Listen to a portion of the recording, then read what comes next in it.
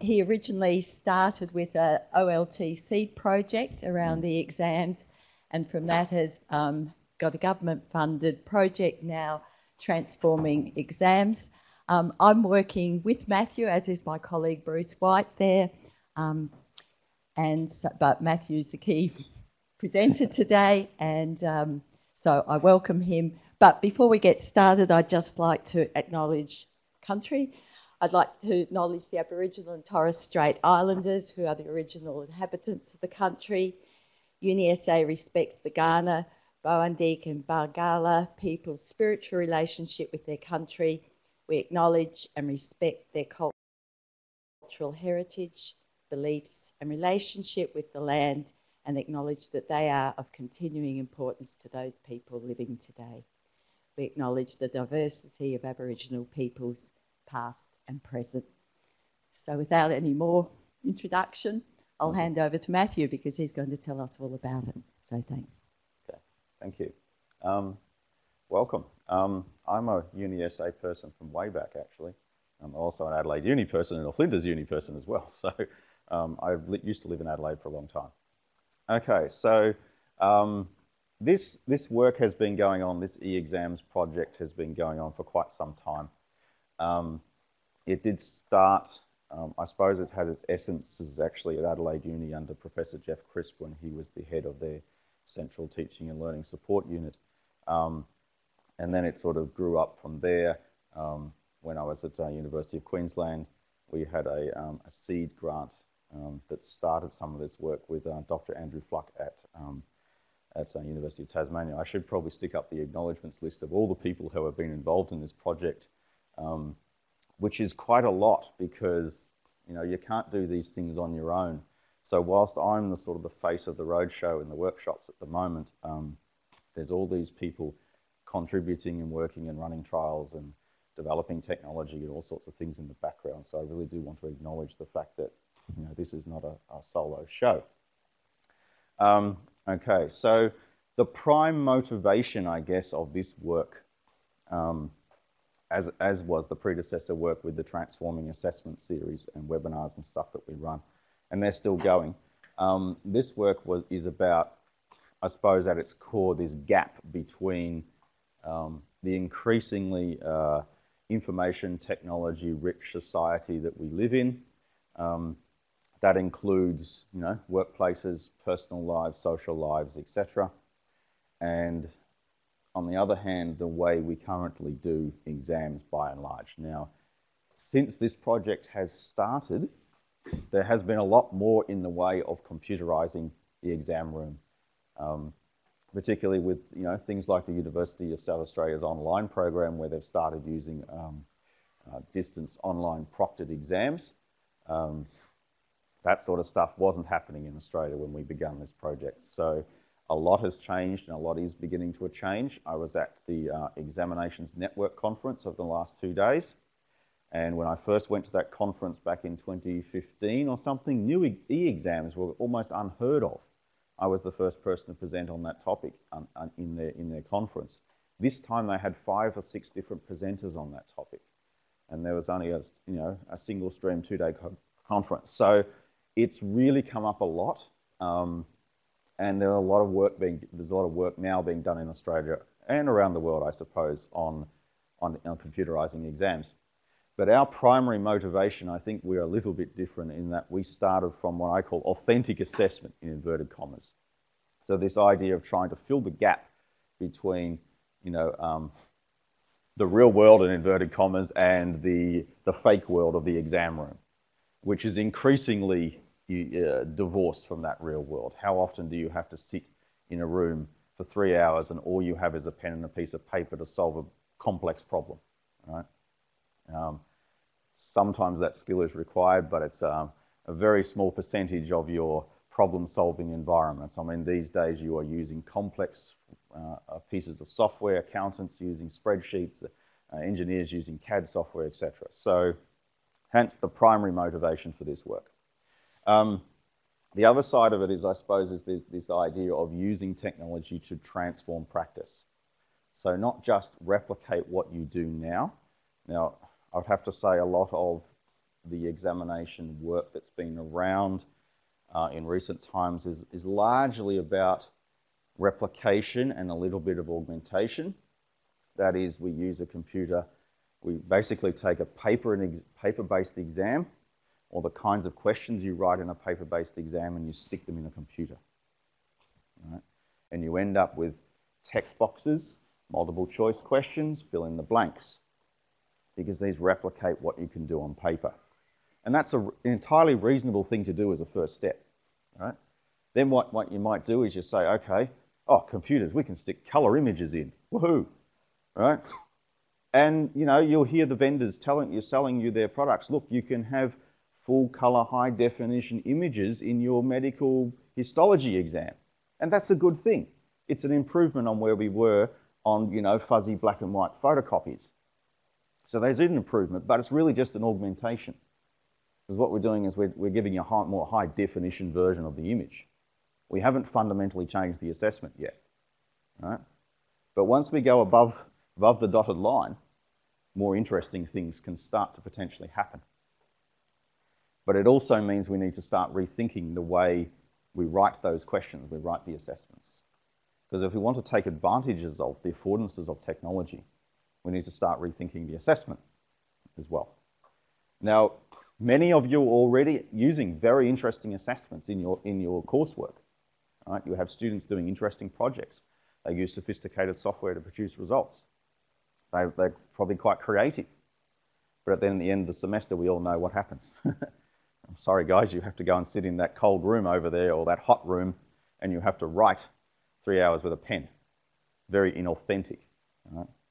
So what, again, this project is about is taking the affordances of what we're already doing a lot of, increasingly anyway, in the classroom, and allowing that to happen in the exam room as well.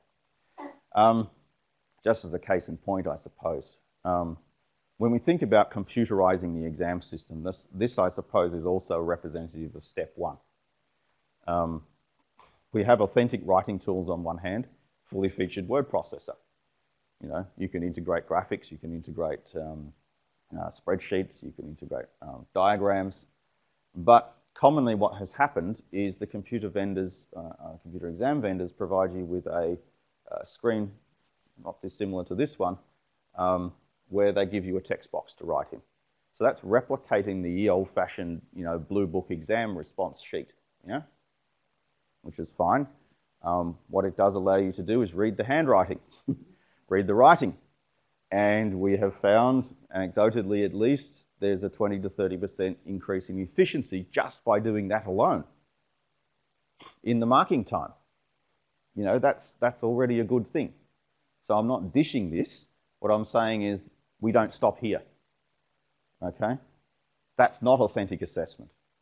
Typing in a text box is not authentic assessment. It's moving us forward, but if that's as far as we go, I think we've lost a trick. Similarly, look at what engineers might be using in practice. They'll use things like CAD software, right? The thing on the right is not an authentic assessment for engineering. It's a valid assessment at a certain point in the education program, but you couldn't really call it authentic. Now, you might have the students doing authentic tasks and authentic projects outside of the exam room, right? But we all have heard about the contract cheating problem. There is an OLT project going around at the moment. I went to their roadshow several months ago. Quite informative about, the things where students cheat and where they don't cheat and how they cheat and all the rest of it. But it's happening. Their conclusion was it wasn't happening at a large scale, but they did ask the students whether they were cheating. So you might say, is everybody going to stick up there? Oh, yes, I really did cheat. Even if it was an anonymous form, right? Because you have to ask yourself, how many criminals will admit to being a criminal? Not so many, right? So I think there is this undercurrent there, and I'm not quite sure we're completely equipped to deal with it, to be honest. Countries like New Zealand have laws on their books that says cheating in university is actually illegal. In Australia, it's not. Now, you could potentially say it might be fraud, but good luck getting that through the courts, you know. Would the university management even be brave enough to prosecute it? I don't know. So I think we need to take a different use different tactics. And part of that is doing more authentic forms of assessment in the exam context. Because whilst we want our students to do rich, authentic assessments, at the moment, those rich, authentic assessments are outside of the supervised context. And therefore, they are vulnerable to the outsourcing or the contract cheating problem. So what we do is we stick them in the exam room, but now we've got a problem of inauthentic assessment. Let's try and bring those two worlds together. And hopefully what we end up with is something that's has a higher level integrity around it, but also has the authenticity around it. So I guess this is kind of this triad. I probably should have stuck this slide up when I was talking about it. So in us thinking about our work, this actually also, I think I've got another slide later about the good, quick, cheap, pick two. Anybody heard of good, quick, cheap, pick two? No? No engineers in the room? No? So good, quick, cheap is a very well-known thing from the engineering or the logistics areas where you've got constraints on the development of a product or a service. You can deliver high quality, you can do it quickly, or you can do it cheaply. But you can't have all three. So it's the iron triangle, right? So you've got to think about where you want to put your priorities, right? Now, if you think about it from a customer point of view, you're always going to want all three. You want it quick, you want it good, and you really want it cheap as well. But you're asking for something that's not really possible. Now, we can stretch the boundaries through using technologies. You know, technology can help to improve quality and efficiency. So that stretches and moves over time, but at any given point in time, there are constraints on what we need to do.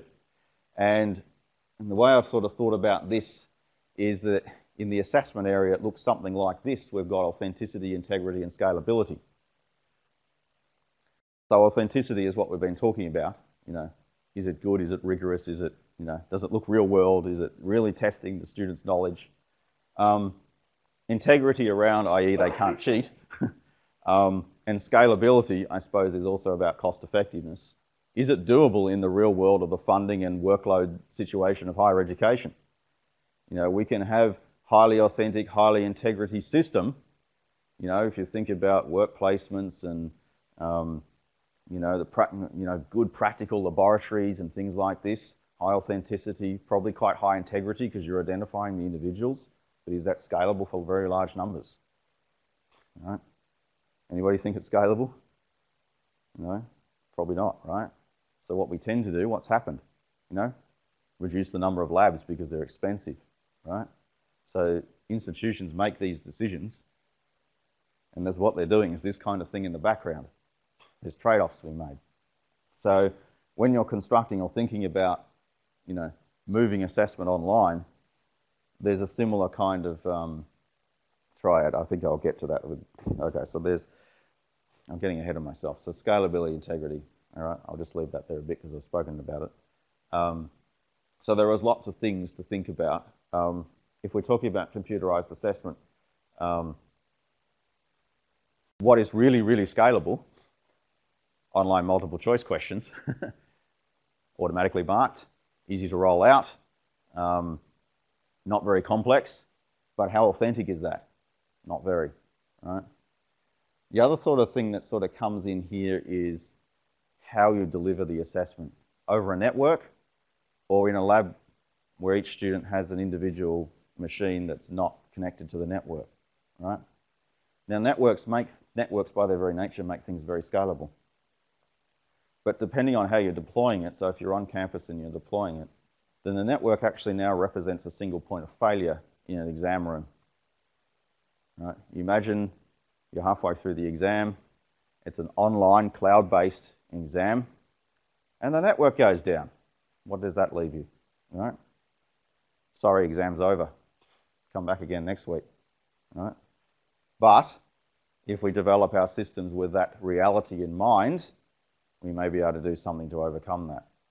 Now, there are some vendors out there that will allow you to run laptop-based examinations. Students download something before the exam, they come to the room. And during the exam, there's no requirement to have a network connection.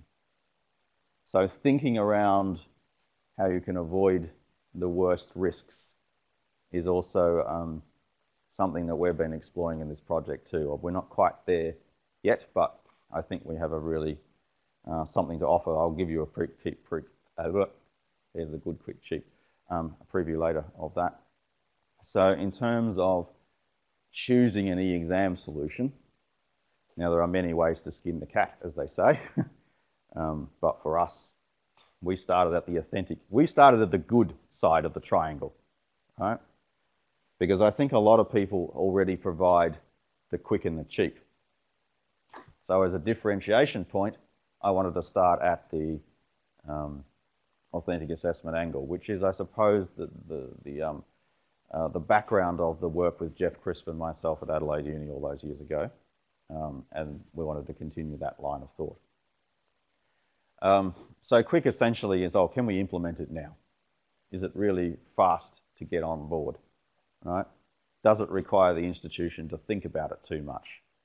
You know, I'll just buy the vendor's product, install it, away you go, right?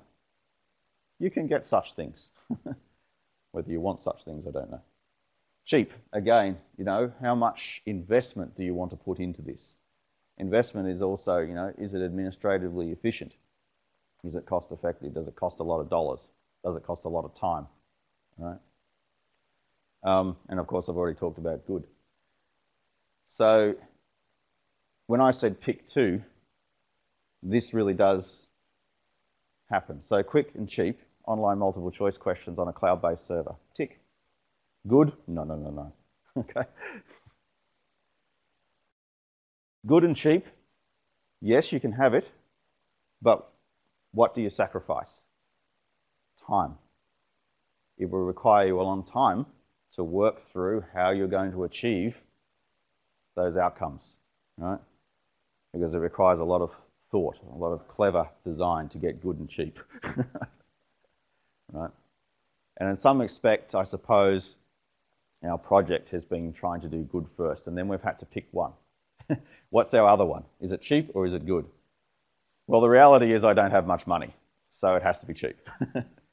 What I did have is quite a bit of time. So that's why this project has been taking a long time, because we've been slowly working through how to work towards a good but cheap, scalable solution, right? So that's, you know, where I'm coming from with what I'll be, you know, talking about. There are choices, of course, in doing an eExam or e-assessment infrastructure. Do we do it online, do it offline, on campus or at distance? Sometimes you have to think about doing all of those things. Now, traditionally, if you want to do off-campus exams, it was called a take-home exam in inverted commas. I don't like the word take-home exam because it's not an exam, it's a time-limited assignment. And it has all the integrity problems associated with a non-supervised assessment, right? But having said that, you think about things like the online proctoring services that the UniSA Online are starting to use. Now we have a solution that's possibly going to allow us to do take-home exams, right? Now, whether they have the same levels of integrity around them, I think remains to be seen. But it's certainly a step up from the traditional take-home exam, where one gives it to the students, says, come back tomorrow. Who's to say they haven't got, you know, their contract cheating person ready to go, right? So write it all for them, right? So at least with an online proctoring style service, there's a certain level of identity verification around those systems. So we're able to tell at least who's sitting in front of the keyboard, in front of the webcam. Now, there is some doubt around whether we could solve the unauthorized assistance problem, because if you're using an older style computer on a desk, a $5 VGA splitter cable will undermine those systems. So you would have to then start thinking about what are the protocols around using those systems, right? For that might be, for example, you're only allowed to use a laptop, right? You have to do it in an isolated room. The only thing that can be connected to the laptop would be a power supply cable, right? So no external monitors, for example. Yeah. So there are extra steps you have to be aware of in the background, because every time you introduce a new system, the students will figure out a way of cheating it. Right? And there are a lot more of them than there are of us. So they've got the brain power on their side, I might say. Right. Students are very creative people. That's why we let them into our institutions. Yeah. So there are, as I sort of said, this matrix that we thought about, and these are the trade-offs. But again, there's always new technology coming along that may help stretch and move these things around. So this is a picture of examinations, computer examinations being done at University of Tasmania. Now, Andrew Fluck at UTAS has been doing this stuff longer than before I came to the scene. Andrew is the real, I suppose, inventor of the concept, I guess, of using a bootable Linux USB stick to run an exam. Now, they don't use network. There's no network involved in that picture. Right? But I came onto the project and think, actually, we can use a network because it allows us to do interesting things with systems like Moodle. He was using Word documents to run his examinations, so the questions would all be in the Word document. The students would respond to the Word document. It was a word processing document. It wasn't Microsoft Word, but it was still basically the same thing. Right? That's a great step one. It allows academics to prepare exams very easily, because pretty much you all write your exams in Word anyway, right? It just goes to the printer. In this case, the document gets stuck onto a USB stick instead, and the students will do it through their laptop. Right? So this project, as I sort of mentioned, is sort of targeting those areas. I differentiate between on and off campus because I think the solutions you'll roll out for those two situations could be quite different. And again, when we started this work, the idea of using online proctoring perhaps is not quite so viable in an environment where internet connectivity outside the CBD is not great. Right? Go 10 minutes down the road and generally it's quite bad. The NBN was supposed to solve all that. Unfortunately, we ended up with fraudband, not broadband. Right? A missed opportunity, but that's the story of Australia. Sorry, I'm being so deprecating. I'm an Australian, I can say these things. So yeah, that's the target, on-campus exams. The context was the exam room or the in-class setting, rather than students sitting at home. Now, our roadmap for evolving along the way, some of you might have seen these diagrams before, that's fine. The earlier part of the project, certainly phase one, that picture was essentially a phase one exam. Word document.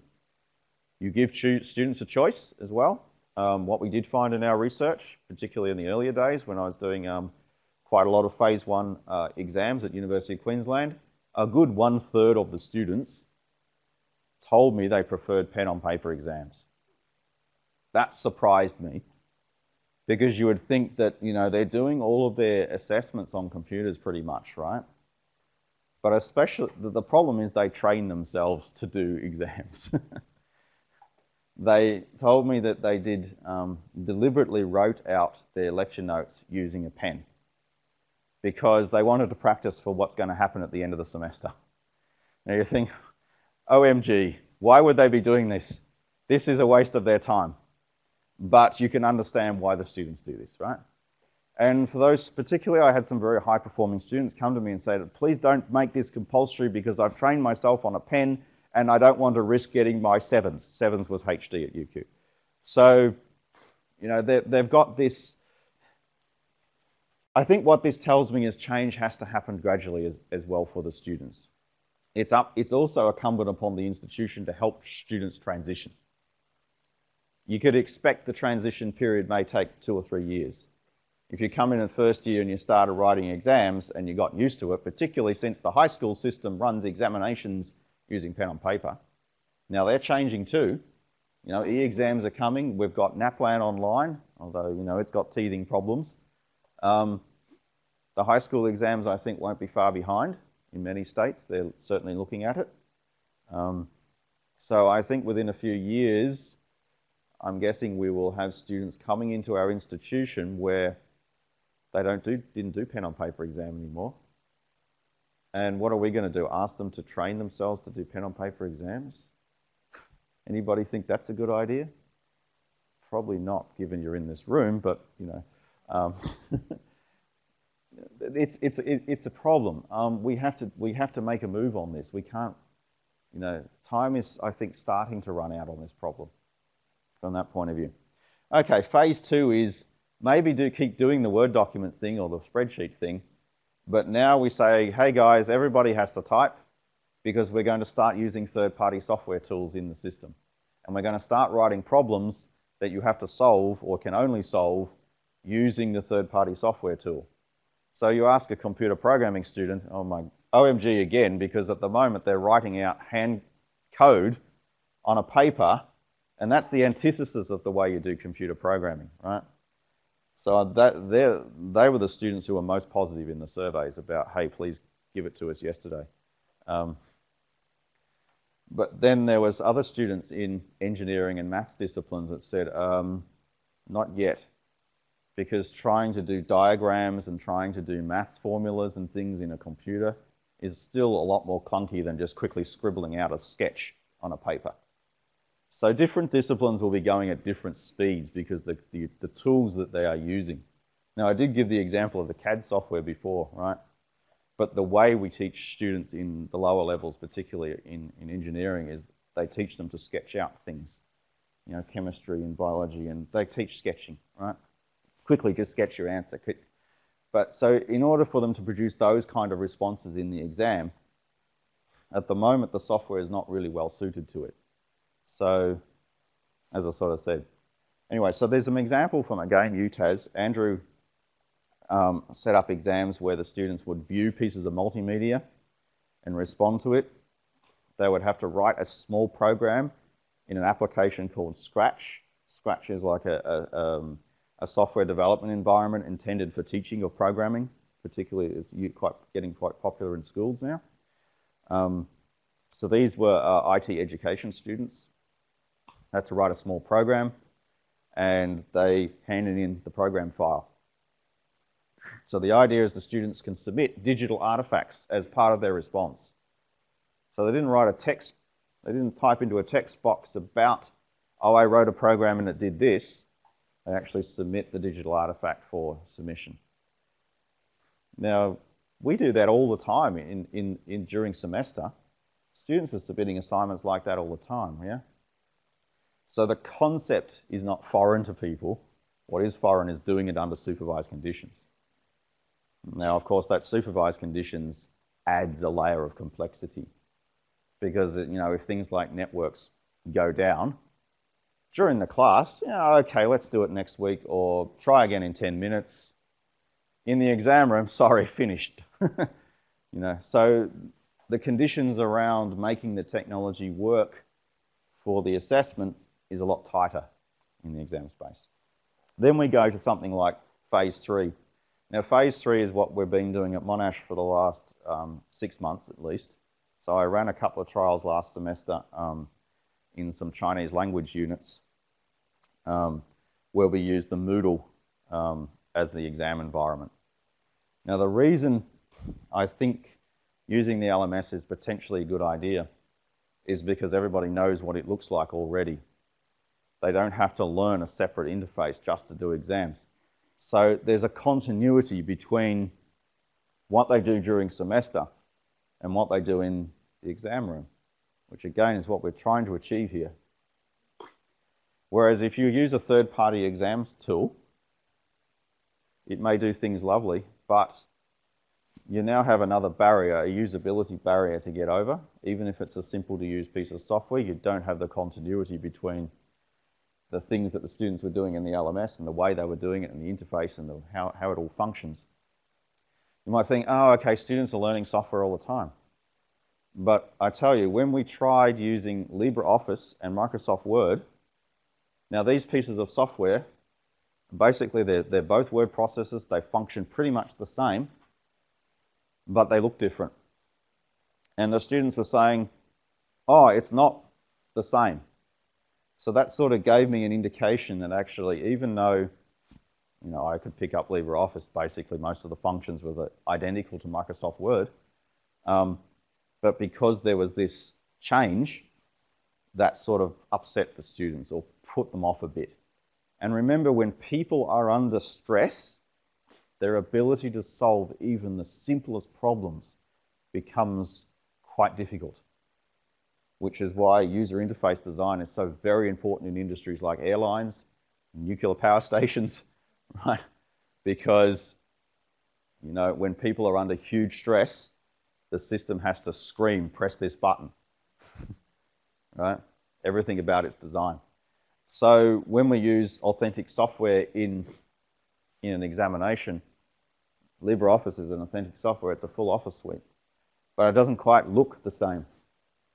And that sort of caused some of the students pause for, oh, how do I do this or how do I do that? Now, we didn't get a lot of questions about it, but it came out in the comments. So I think there's something just to be aware of, which is why I personally would prefer that if we can use our LMS. Now, whether it's Blackboard, Canvas or Moodle, doesn't matter. But if we're able to provide that continuity, it's one less stress point for students. The other two phases we haven't quite got to yet, because the other two phases require a very robust network infrastructure to allow those to happen. Now, phase 4 is about giving students access to the internet in the exam. Anybody scared about that idea? Yeah, sounds scary. So phase 4 is about, we don't give them access to the entire internet. We only give them access to whitelisted or specific websites or specific resources. So we're able to do that by listing in the system which sites they should be able to access. They try to go to facebook.com, just nothing happens, just blank screen. Right? So that's the idea. But if we're relying them to have, for example, the Australasian Legal Information Database, so if you're teaching anything to do with law, that's probably a good thing to have, because all the history of the court cases, all the state and federal legislation, the whole lot is up there on the web, all searchable. But the problem is, at 1 hour and 45 minutes into the exam, the student wants to look something up. The network connection better be there, right? So that's why phase 4 is actually technologically just a little step further. It's already working in our system. We can already do this. But because of the network reliability problem, and because we're going for things like BYO laptops as a strategy, part of the strategy, if you restrict to computer laboratories completely and do not allow any other hardware in the room, you can probably do phase 4 now quite easily. But we run into the scalability problem of there's only so many labs on campus and there are so many more people wanting to do an exam at that same time. So phase 4 is a little difficult for that reason. Phase 5 is even more brave. Now we let them look up whatever they like, but we log and track everything. Right? Now you can imagine the kind of assessments that you have to write between phase 1 to phase 4 cannot be the same, because we cannot have the type of question in phase 1 and 2 and even phase 3, we can have questions that potentially are Googleable. You can look it up on the internet, because you may be able to want students to recall a certain amount of facts. Right? Now, of course, we don't want to stop there. We want to be up the higher levels of the taxonomy, but we can get away with those kind of questions because they can't. We've got a controlled environment, it's locked down. We're testing the students' memory of certain theories and concepts. But when we get to phase 5 particularly, we can't ask those questions anymore because they'll just Google them. What's the point? All right? But what phase 5 does is it assumes, yes, you've got the internet available, because in the real world you have the internet available. Right? Whenever you guys have got a problem, what do? It's Mr. Google. Hey, Mr. Google, how do I solve this problem? I do it all the time. Right? Because the internet is essentially the world's knowledge base. Why would you not use that? You'd be insane not to. So what we need to do is write different kinds of questions that assume they're going to be able to look up resources on the internet, pull in those resources, and use those resources to respond to our problem that we've set for them. Now, the problem should be a lot more complex and wicked, right? Because we're assuming they've got access to the basic lower levels of, the taxonomy. That's a different thing. That's a, kind of different world. I'm not quite sure a lot of people are ready for that yet. But hey, let's make it available and see what happens. Because I think we could get some really fascinating and interesting assessments out of that. If you write your assessment, the assumption they can look it up. Here's the next thing. Call a friend. Right? Now, at the moment, call a friend is illegal in exams. That's called cheating. But in the real world, that's practice. Everybody does call a friend, right? I got a problem. I know Joe Bloggs over in UNSW knows. He's an expert. I'll call him. Right? We do this all the time. So why do we not assess our students in their capability to pull in? So we might assess students on how they construct the questions of people they're going to ask, because we don't want to waste time. Asking good questions is a key to getting good things out of Google and getting good things out of helpers. Then the result comes back, an answer comes back. How do they integrate that into their solution? How have they integrated that knowledge effectively? Did they just copy and paste it and hand it in? We hope not, right? That is called plagiarism. What we hope they do is they take the information just like they do in research and they integrate it into their own knowledge base and produce hopefully unique solutions and creative solutions based on that. Sounds like an assignment, doesn't it? Or what we hope an assignment to be, yeah? But because now we have it under supervised conditions, we can know where they're getting the information from, and we know it's the student putting it together and not the contract cheating person putting it together for them under unsupervised conditions, yeah? So anyway, that's the story. What it looks like in our software system, there's a phase 1 exam. It's demo Word document. Nothing fascinating there. But now let's introduce a PDF resource. Might be a data table. Could be a dictionary. Could be a whole lot of engineering schematics. Could be a whole lot of law cases. But because they're in a PDF, at least they're searchable. If it's the e-text, for example, it makes it searchable. No more of this, stacks of books on the exam room desk. And then, how many people are able to effectively use that stack of paper anyway? But the students are used to using Control F, right? Finding keywords, yeah? So again, you can ask more complex problems because you've now given them a searchable resource, even if it's offline. You could give them multimedia resources. You want to know how to do something practical? YouTube is generally the first. I fixed a washing machine. I'm not a mechanic, but I fixed one by watching some guy on YouTube doing it, right? I saved myself $1,000. It took me $20 and an hour's trip to Bunnings to get the part, but I was able to fix the problem because I watched a YouTube video. Now, people acquire knowledge through these kind of videos, so I think they're very legitimate sources of, we're putting videos on our courses increasingly now, right? Video resources, so they should be part of the exam. I mentioned before about the Scratch programming environment, but that could be any programming software development kit. It could be advanced mathematical software. We've integrated about 6 different computer algebra systems into our platform. So in theory, you can set quite advanced maths problems. That's only a very recent addition to our system. But, Scratch, again, it's about getting somebody to do something that's more reflective of the real world, and they submit a digital artifact. Similarly, we're talking about the third-party software tools like CAD or whatever. Same story there.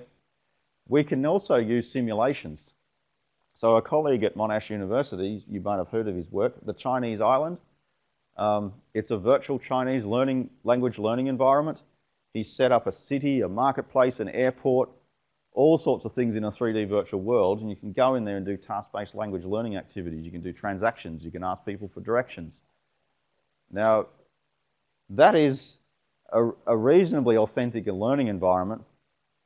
It's not as authentic as giving somebody an air ticket to Shanghai, but certainly it is a lot cheaper, and it's probably more scalable. So if they've been using this language learning environment during the semester, and in his courses they have, why could we not give it to them in the exam as well? Yeah.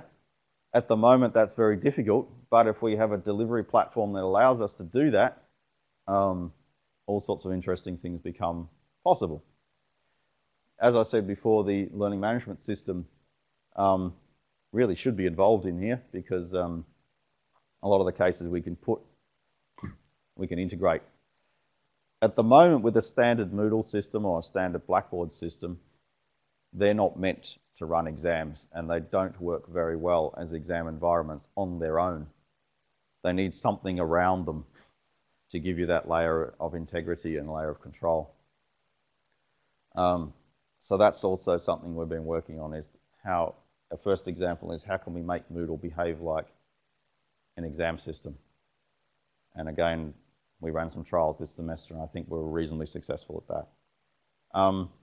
Multi-language capability is something that our platform already has, because we also ran language translation exams, and we have a side project with NATI, National Accreditation Authority of Translators and Interpreters. So we run language translation exams in the system too. Okay, so here's a overview, a very, very high level helicopter view of the trials we have run for this phase of the project. There's been over 20 separate trials. Most of them have been relatively small.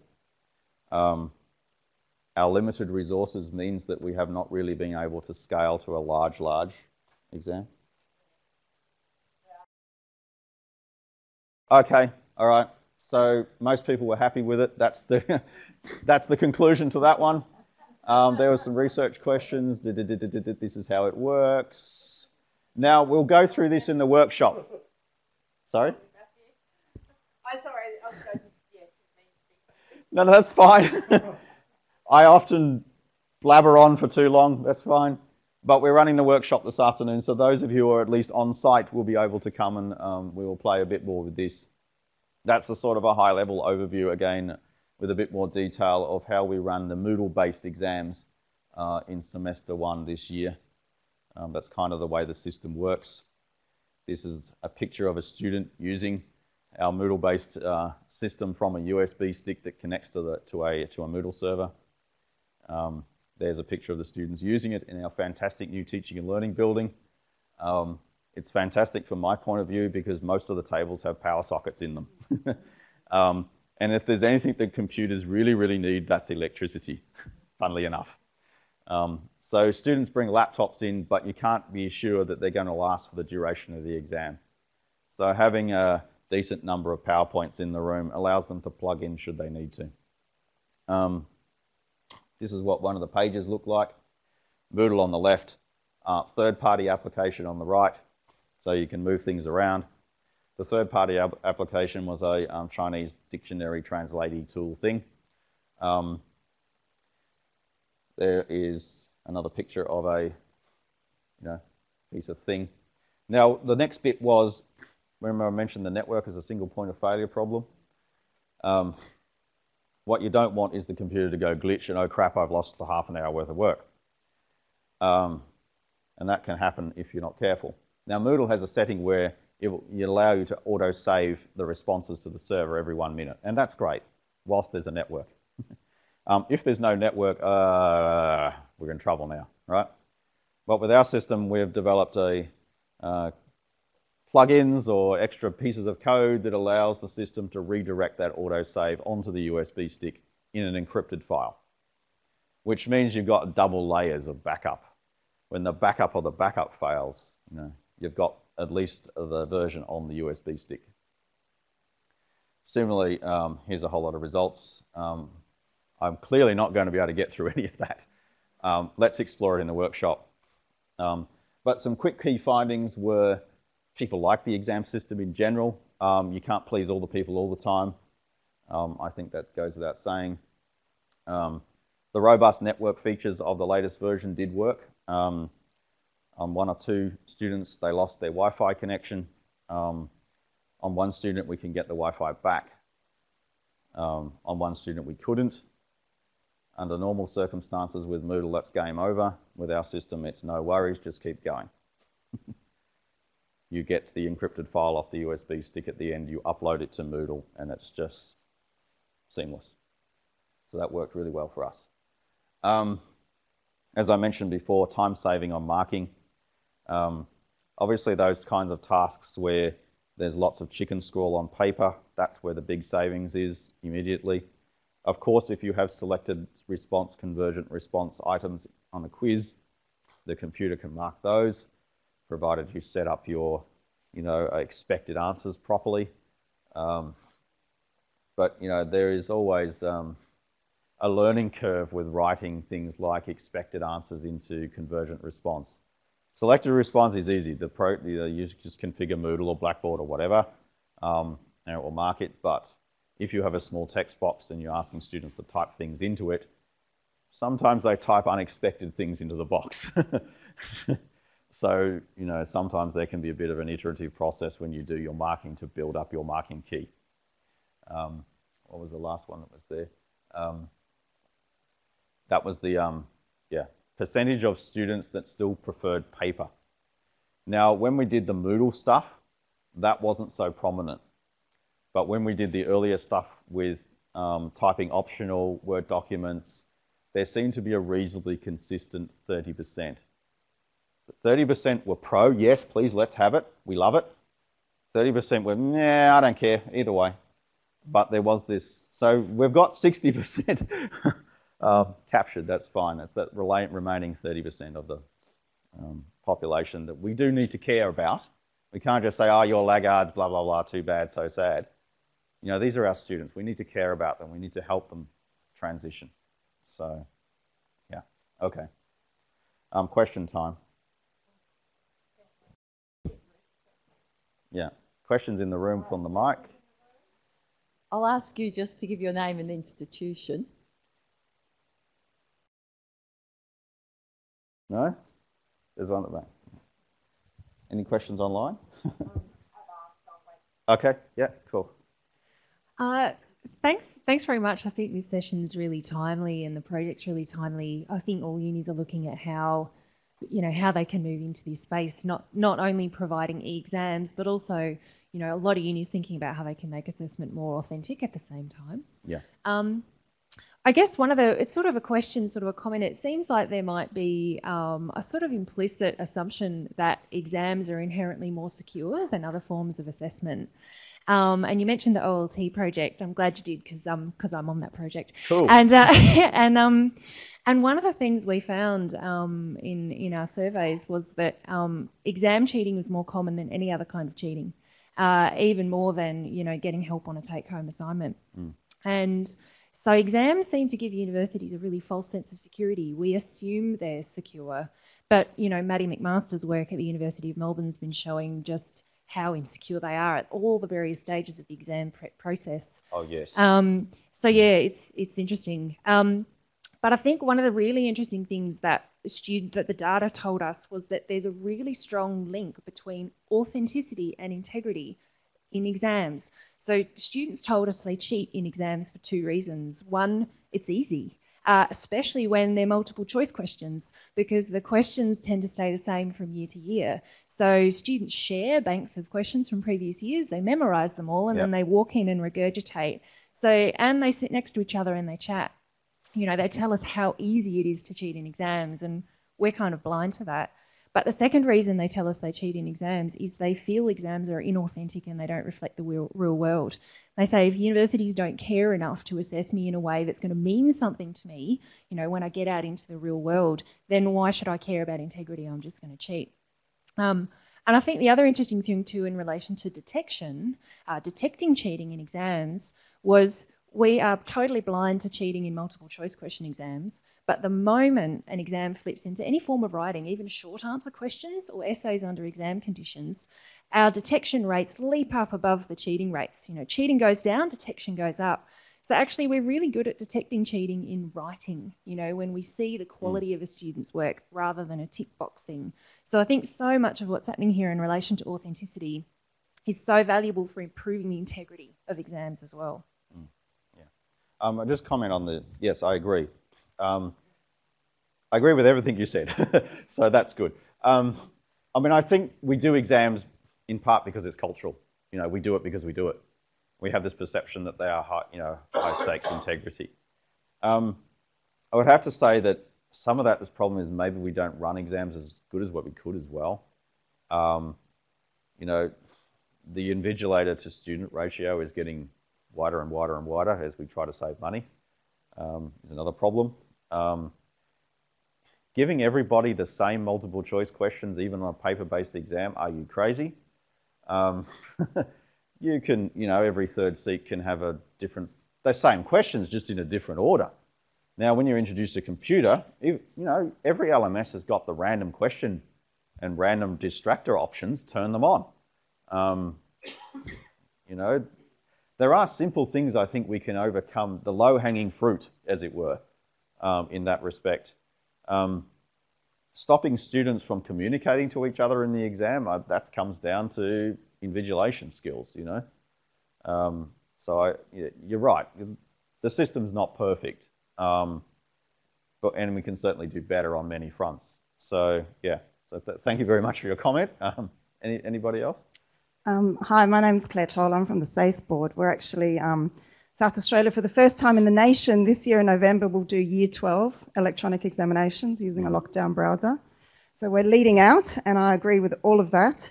We're wanting to move pretty quickly to phase 4, phase 5, but the community aren't quite ready for that. We don't currently write examinations in the way that actually reflect to provide the student the opportunity to show their learning. For us, an A+ student isn't necessarily the student that gets 20 out of 20 every assessment throughout the year. So we have to change that, and we have to start with the teachers, we have to start with the academics to change that sort of assessment writing so we can get that coming through for students. Yeah. As somebody who works in a central academic development unit, I wholeheartedly agree. It's not just dump technology in the system and expect everybody to make the most of it. Unless there's professional development for teachers and academics and learning designers and all these people who make our system work, it's just another shovel. And most people don't like digging holes. So, there has to be a holistic approach to doing this. And I suppose every time we've introduced a new piece of technology, we keep having the same problem. Every time a new piece of technology comes along into education, it's the same year-old problem. Let's stick computers in the classrooms. Let's put LMSs in the university. Let's do online webinars. Let's do recorded lectures. Right? But all these tools have affordances that are, not being taken advantage of because the people in our system don't have the knowledge to do that. It's normal. Especially in universities, we hire accountants and engineers and chemists for very good reasons because they're great researchers. But they're not necessarily trained in curriculum design. This is not a blame. This is the reality. So it is really incumbent upon the institutions to recognise this problem. Yeah, they have academic central development units, but if you think about how compulsory is that? How part of the hiring decision is that, pedagogical knowledge? They have the content knowledge, but do they have the pedagogical knowledge? And the next thing is, do they have the technology? The old TPAC framework. Some people are familiar with that, yes? But that has lessons for us to think, you need a rich source of knowledge to do modern education well. So, Thank you for that comment. Yes. Any online comments? No, I'm trying to stay on. Okay, all right.